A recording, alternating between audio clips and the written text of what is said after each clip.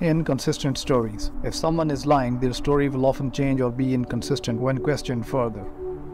Avoid eye contact. People who are lying may avoid eye contact because they feel guilty or uncomfortable. Body language. Liars may exhibit nervous or defensive body language, such as fidgeting, sweating, or crossing their arms. Unnecessary details. Liars may include too many unnecessary details to try to make their story seem more believable.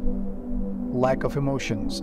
Some liars may appear emotionless when telling their story because they are trying to avoid giving anything away. Verbal cues. Liars may use certain phrases or words to try to convince you of their story, such as honestly or trust me. Delayed response. Liars may take longer to respond to questions because they are trying to come up with a believable story. Changing the subject. If someone tries to change the subject when you ask them about something specific, it is important to note that these things and behaviors are not always indicative of lying and may have other explanations. However, if you notice several of these behaviors in a particular situation, it may be worth investigating further to determine if someone is lying.